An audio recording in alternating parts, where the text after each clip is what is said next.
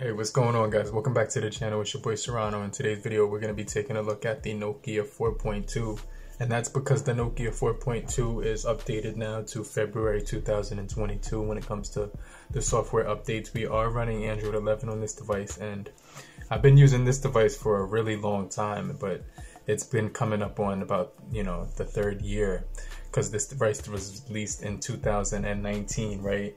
So that means that I've been using it for a real long time because it was released with Android 9 with this device. And I want to get into the overall, time that I've been using it so far. How has it been? How has it held up over the last, 2 years, 3 years or whatever?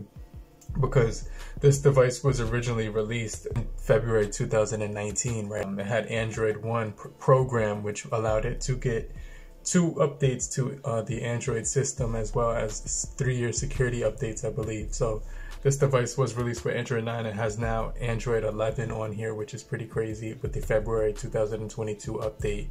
And so I want to get into the overall, the overall feel in the hand, the build quality. I also want to get into the performance and the battery life, as well as the cameras and the software, as well as the overall user experience. But if it's your very first time to the channel, I truly appreciate you for coming through. If you're brand new to the crew, I definitely appreciate you. Do me a huge favor, big favor. I encourage you to subscribe and get notified for more videos if you're brand new and you enjoy technology, budget technology, just like me. But if you're already a part of the crew, salute.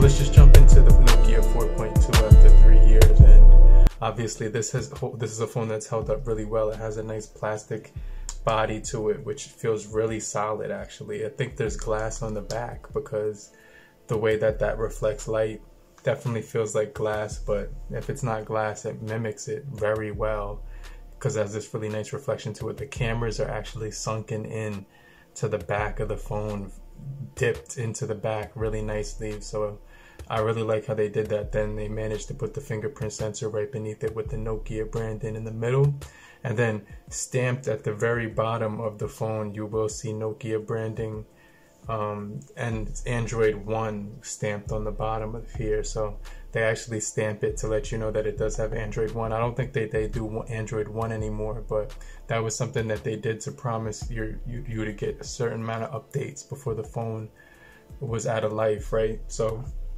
we do get a notification light on the side. It will definitely light up and it'll fluctuate when you get a notification. Headphone jack at the top, micro USB, and a microphone down below, as well as a single firing speaker. So that's pretty much the hardware. You do get some pretty decent clicky buttons on here, and you do get some nice volume controls. As far as the volume rockers, it does feel pretty decent when you hit those. It has a nice solid structure to it. And so that's pretty much the body of this phone and the build. The cameras are going to perform really good, but we're going to get into that at the end of the video. So make sure you guys stay locked into the end of the video. And if you're still watching, make sure you type down below, I'm still here, so I know that you're still rocking with me right now. But I definitely think that would be solid if you did that. But so far, as far as the overall performance, we're rocking the Snapdragon 4.9, which is going to be performing pretty decent, and it can play games like not Fortnite, but PUBG Mobile, Call of Duty Mobile, Asphalt 9, things of that nature. 3 GB of RAM on here, 32 GB of internal storage, as well as a 5.7-inch display. So this phone is going to be really nice with one-handed use, and you're going to really enjoy that. It also has a Google Assistant. Are there any NCAA games on today? Currently, Villanova is trailing Kansas 40-29 in the second half. North Carolina will play Duke at 8:49 p.m.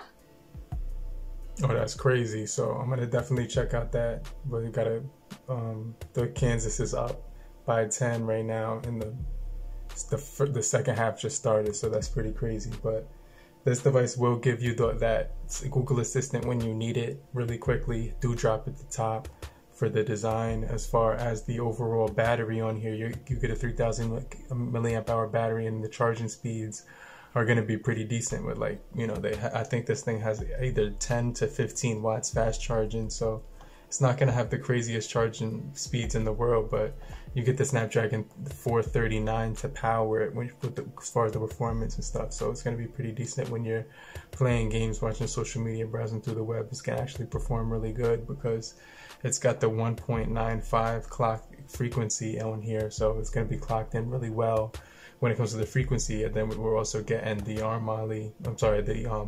Adreno, the Qualcomm Adreno 505 on here, which is going to be pretty decent. So not only that, you're getting the 13 gig megapixel camera on the back with the 2 megapixel for portrait, and then around front you're going to be getting that 8 megapixel on here, so the 8 megapixel shooter. But so far this device has been just holding up really well over the last 3 years. I definitely think it has a nice longevity to it because it started out with the Android Pie on Android 9, and then now it has the Android 11.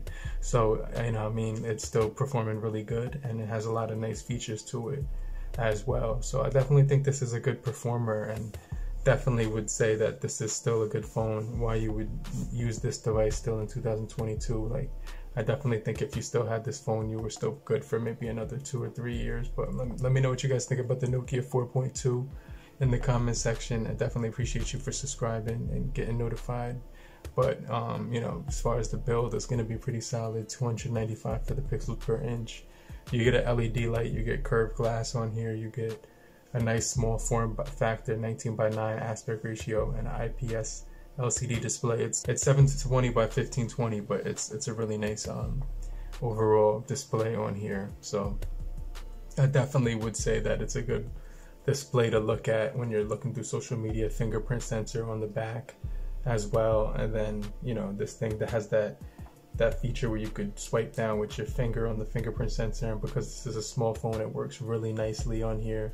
And it has a nice smooth performance all around, so I really like that part about it as well. So we're just getting a better fix when it comes to the bugs and stuff like that. And this thing does take overall good pictures, so it's going to give you the February 2022 update, and then we're going to get March probably in another month or so. So it's pretty much coming to the end of life when it comes to the update cycle, but it's still been a pretty good device over the last 3 years, and you could still use it past that time. But as far as getting security updates, I think it has like 1 more year left or something. But overall, it's a really solid device. But let me know what you guys think about the Nokia 4.2 in 2022, and I'm gonna get right back with you. I'll check you guys later. Peace.